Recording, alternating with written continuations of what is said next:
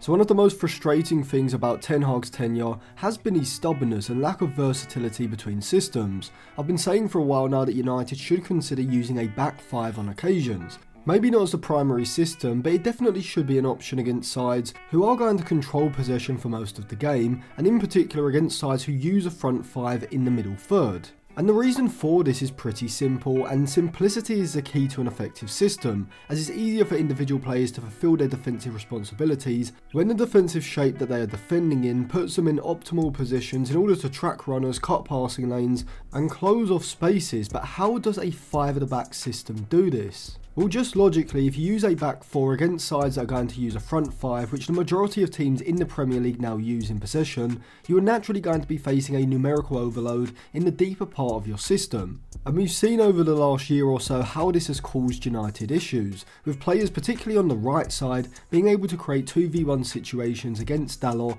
and because he doesn't want to push up and vacate the space in behind for the wide attacker to make a run into, he's forced to drop off, which in turn leaves one of the opposition's front line free in the half space to receive the ball and drive forward. Now of course this issue isn't solely caused by not using a back five, but instead by United's defensive shape not being vertically compact enough in order to cut off the space between the lines. But it does however require the central midfielders ahead to be aware of players sitting behind them, and be able to track their underlapping runs into the space that is created when the ball goes out wide and the United fullback moves out to close down the winger. And the reason this isn't optimal is because throughout a game, if your central midfield line is constantly having to be aware of players in behind them, out of their line of vision, there is going to be situations throughout the match where players lose concentration and lose the player behind them, or even just don't have the athleticism to be constantly tracking runners into the back line, especially players like Eriksen and Casemiro. But before I come on to the other reason as to why I like the back five system from a defensive point of view,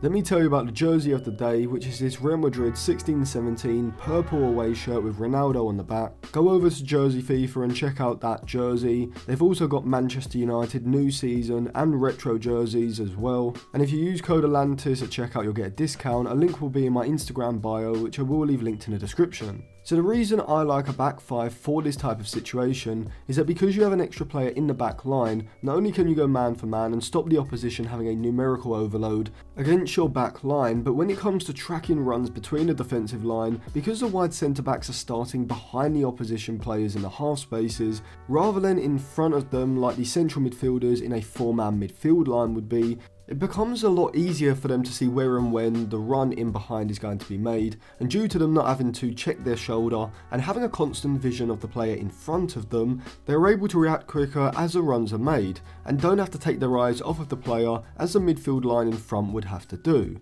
But of course by dropping a player from the midfield line into the defensive line, you are of course going to concede space elsewhere. However, if you use a narrow five in front of the back line, you're able to keep the centre of the pitch congested and cut off passing lanes into players between the lines, and so the space that you would be vacating is wide of the midfield, which is an area which is a lot less dangerous to afford the opposition space in, compared with between the lines in the centre or between the defenders in the back line, which in my eyes is a positive opportunity cost. Now you may say that this could lead to the side becoming vulnerable when the opposition players from the front five drop into these areas wide of the narrow midfield and forward line. However, this is where we see the flexibility of the back five, as if one of the opposition players in the half space drops wide and deep into this area, the wide centre back in the defensive line can simply follow him higher up the pitch in order to stop him being able to receive the ball and turn in space, but crucially doing so without vacating a large amount of space in the back line as would happen in a back four. In this situation, the wide centre back follows the movement being drawn high up the pitch, but due to the extra player in the back five,